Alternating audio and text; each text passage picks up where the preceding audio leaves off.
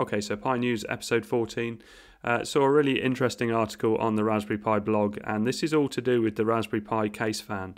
And this is designed to go with the existing case that the Raspberry Pi Foundation released, and it didn't have any active cooling. So this guy set out to make a fan to fit into the existing case and make it super easy to fit in.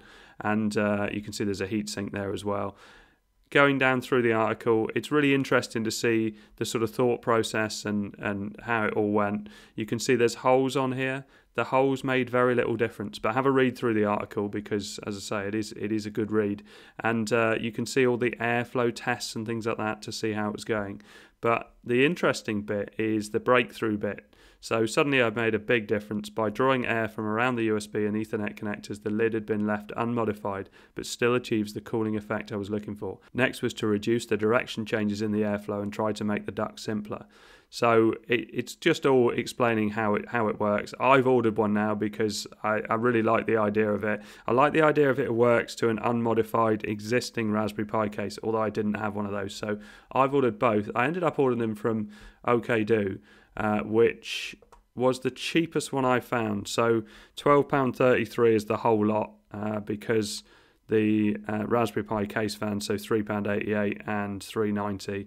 Obviously you got your VAT on that, but also I went through Quidco and saved like 2 or 3% on that, so it was about 40p off that as well. Okay, so next up was an interesting project. It's not something that's been made, it's something that's been modelled on a computer. So Raspberry Pi 4 with NVMe SSD support.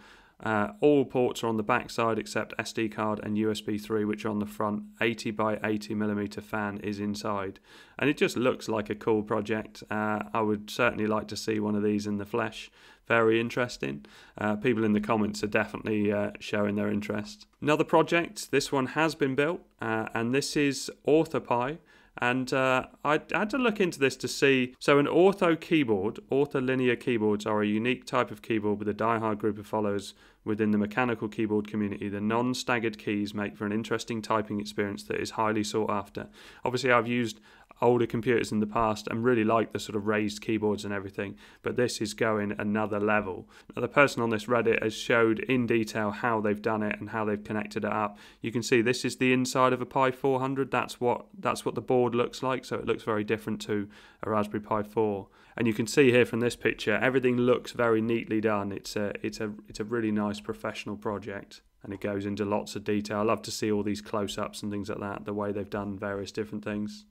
So I found this as well. I was going to overclock my Pi 400, which I've done it, but haven't really played around with it yet. So all I've done is put in other operating systems that are already overclocked, and so I guess I've overclocked my Pi 400 doing it that way, but I haven't sort of concentrated on what levels I can get and the cooling and everything like that. But I found this Overclock Your Raspberry Pi, and this is just a web link, and I'll put a link in the description. So you can put in the model of Raspberry Pi that you've got. And so in the case of Pi 400, click on that, hit next step, and you can say medium booster, heatsink recommended. Well, you can't use a Pi 400 without heatsink, so it obviously applies to the other Pis. Maximum performance, active cooling recommended. Well, there isn't really a way of adding active cooling to the Pi 400, although I've been kind of looking at it and thinking about some ideas to see if I can get it even cooler. I mean, you can obviously put it on top of a fan. So if I click on maximum performance and hit next step, so you can see here, I understand applying, so there's all these sort of warnings, so let's click on that. And you can see here, so force turbo equals 1, overvoltage equals 8, and arm frequency equals 2200. I reckon I can go higher than that. I don't know if there's a limitation on how high it goes. So if we click on the Raspberry Pi 4 and have a look at that as well, so we'll stick on maximum performance, next step.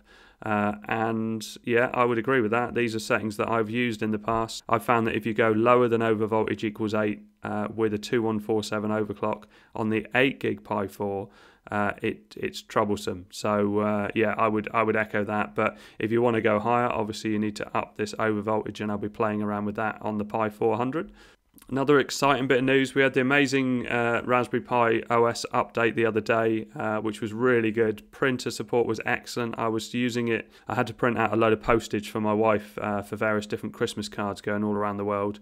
And I used my Pi for that, and the printing didn't have to do anything at all. Didn't have to change any settings or anything like that. So that's a really good thing. Pleased with the YouTube performance as well, and also the audio. Had a message from Greyduck from the Pi Labs team who said, just wanted to let you know that the Raspberry Pi OS transition to Pulse Audio fixes the Bluetooth audio issues that existed in Twister OS. That was the only real bug we had left to squash, so today is a good day. So they've also worked on even more updates on Twister OS, and there's quite a few on this, so I need to probably do this separately. But if I go into the change log, upgraded Twister OS patcher to YAD version, added support for exFAT formatted drives, which I like, added Twister OS diagnostics app, I need to have a look at that, fixed an issue affecting certain wine games with latest Mesa driver update, added application menu shortcuts for wine tricks, improved panel tray icon refreshing, and updated readmes. Twister OS is still my favourite OS on Raspberry Pi. I use it very often and it doesn't disappoint me. And last bit of news, I've got one of the new MacBook Airs, one of the M1 models, and it is phenomenal. I bought it. It's kind of a Christmas present from my wife. Well, partly a Christmas present from my wife, partly the channel is paying for it. But it's phenomenal. Everything about it is incredible, and its computing is going to change from this time onwards. It's going to spell a lot of changes for computers. I know some people don't like it. It's good to have these options, but the performance they're getting, especially for things like video editing, and I do a lot of video editing, the performance is incredible. The battery life is amazing, very low energy. There's a lot to love about it, but I've had to box it up, and I'll get it out around about Christmas time and start using it properly. But I won't stop doing Pi stuff. This, in fact, will be more to help me create Pi content, because you're not really going to do proper video editing on the Pi. I certainly wouldn't be able to release as many videos as I do if I was. But anyway, I hope you like all that. Thanks very much for watching. Please like and subscribe.